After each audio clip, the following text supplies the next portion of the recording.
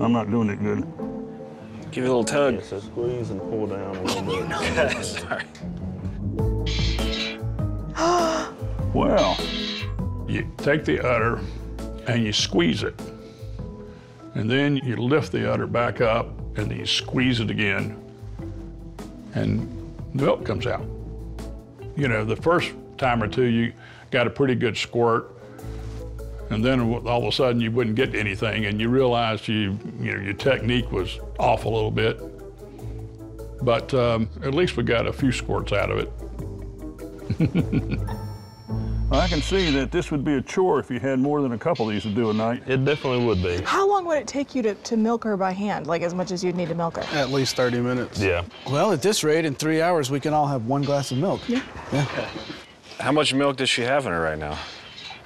Probably a couple of gallons. A couple of gallons? Just Yeah. walking around with that?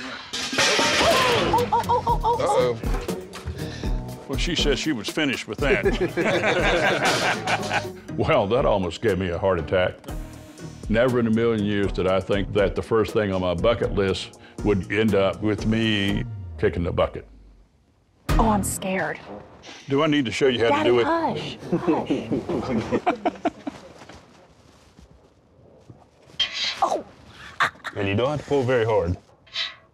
Ah, thank you, girl. All right, you want to jump? You want to do it, huh? I'll give it a shot.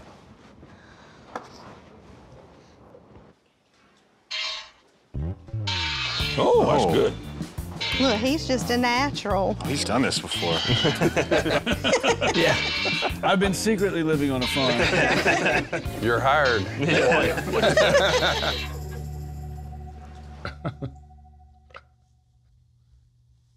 I wonder where he learned that technique. I don't know, and I don't need to.